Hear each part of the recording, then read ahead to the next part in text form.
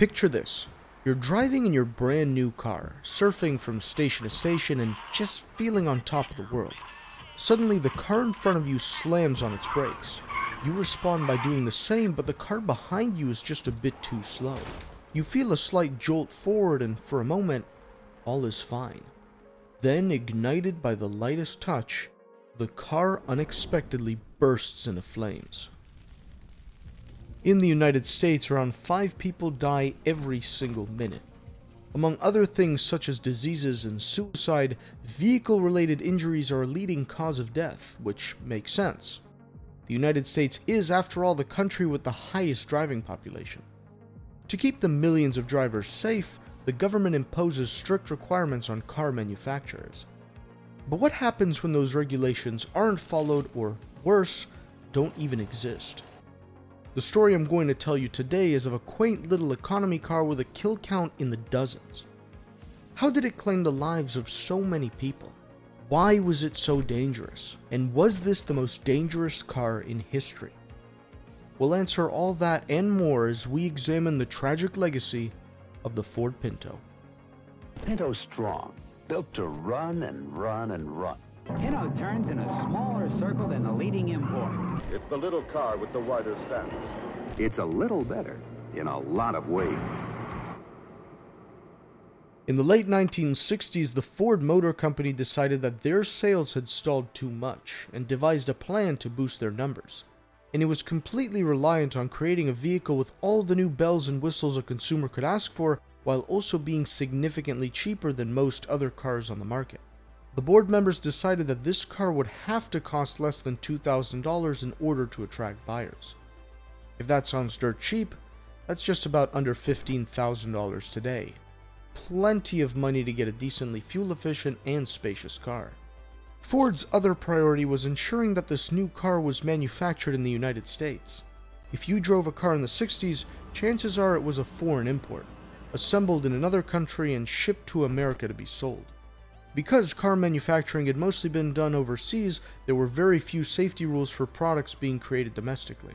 And what little regulation existed was easily circumvented by big companies with a well-placed dollar. Because for corporations, a fine for breaking the rules was a worthy trade-off. So, Ford had their ideas in place: a small compact car, manufactured in the United States, and costing no more than $2,000.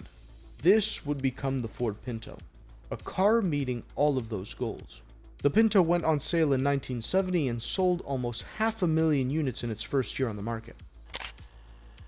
Now, fast forward a few years to the summer of 1972 and examine the scenario described at the beginning of the video.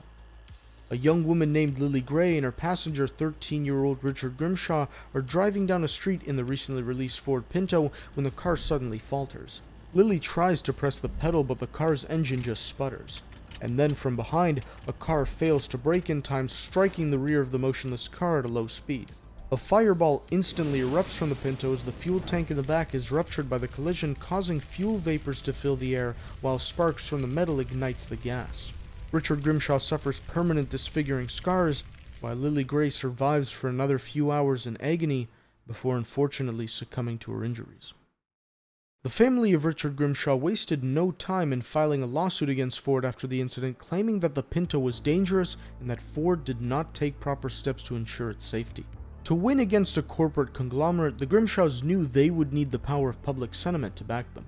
On every news station that would have them, to any person that would listen, the families of Richard and Lily would relentlessly blame Ford for their negligence. People began to look at the company with a new perspective, influenced by the evidence that the Grimshaws produced against them. One of the big pieces of evidence that Ford knew the car was dangerous was the timeline of its launch. The first signs of trouble began just a couple of months after the release. Citing an error in the brakes that caused cars to be unable to stop, Ford recalled a few thousand units to fix the issue. No hard feelings, right? Wrong. About a year later, Ford recalled another 200,000 units to fix another issue. This time the problem was in the engine, where a malfunction allowed fuel vapors to leak where they could be ignited and cause massive damage to the car and anyone or anything around it. Sound familiar? Additionally, Ford's Environmental and Safety Engineering Division at one point had created this cost-benefit analysis that heavily argued against stricter regulations of the industry. For the most part, the US government didn't really take action to rein in vehicle companies, fearing that any interference would be perceived as a communist takeover. As a result, products such as Ford's Pinto were put into the production pipeline with few safety measures in place. Despite this evidence, critics of the lawsuit argued that accidents were just an unfortunate part of driving, and that while tragic, fatalities will happen regardless of the product. Were they? Well, that infamous cost-benefit analysis was commonly cited as evidence of Ford's guilt. And on the surface, a company with a supposedly dangerous car arguing against stricter rules seemed to be an open and shut case of profit over life. Besides, Ford had followed the existing rules, right? Technically true, but as stated before, those regulations were flimsy at best. Additionally, the memo was written years after the Pinto was first released and only recently popularized, meaning that it couldn't actually have affected the design for the car's fuel tank. Most people were not aware of that, however, and Ford's fate was sealed. Their image had taken a massive beating, and after a lengthy trial, the jury ordered Ford to pay over $125 million in damages, with another $2.5 million to Richard Grimshaw and $500,000 to the family of Lily Gray. The memo clearly had a major effect on the outcome of the case, as it was seen as callous and disregarding of human life by both the jury and the general public. In the years following the trial, many experts said that the document's publication was the only reason the case was decided in favor of Grimshaw. With their reputation heavily damaged in both the court of law and public opinion, Ford chose to settle out of court and spent the next several years bolstering their legal defenses to prevent another loss. Nobody could have predicted the question being asked during the next major Ford trial. Could a company be charged with a murder? This question would be put to the test in 1978 in the trial of Indiana v. Ford. That same year, 3 teenage girls were killed in a light rear-end collision while driving the Pinto. A grand jury indicted Ford on 3 counts of reckless homicide, the first time a corporation had ever faced murder charges. This time, however, the legal defense was significantly more planned. A big difference in the case this time around was public sentiment. Indiana v. Ford would set the precedent for whether or not a company could be charged and convicted of non-white-collar crimes such as homicide. Given the nature of the case, public support for the plaintiffs was much weaker than it was during the Grimshaw case. After another lengthy trial, Ford was acquitted of all charges. Although they were found not guilty, Ford still had to confront reality. Almost 30 deaths had been tied to the Pinto, their sales had dropped dramatically, their public reputation was withering away, and it was only a matter of time until they were actually found guilty of a crime. Because of this, the Ford Pinto line was dropped in 1980 after a decade-long run. So, was the Ford Pinto the most dangerous car in history? Maybe. The answer is complicated. Some statistics suggest it only had a slightly above average fatality rate. Regardless, what really matters here is that it was perceived as incredibly dangerous by the public.